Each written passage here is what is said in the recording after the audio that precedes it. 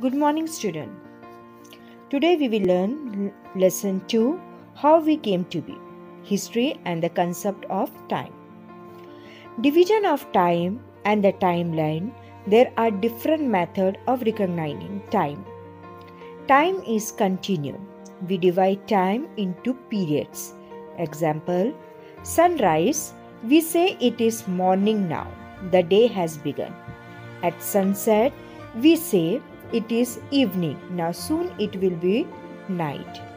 At the end of the day, it becomes dark and it is a night.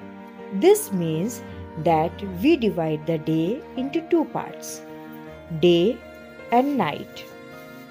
Our earth rotates around its axis at a certain speed. Similarly, it also revolves around the sun. The sun has its own light. We receive light from the sun. The part of its surface which turns towards the sun become bright, and the part that moves away from the sun moves into darkness. The earth takes 24 hours to complete one rotation around its own axis. This 24 hours divided into 12 hours a day, 12 hours a daytime and 12 hours of night. This 24 hours makes one day. 7 days make 1 week.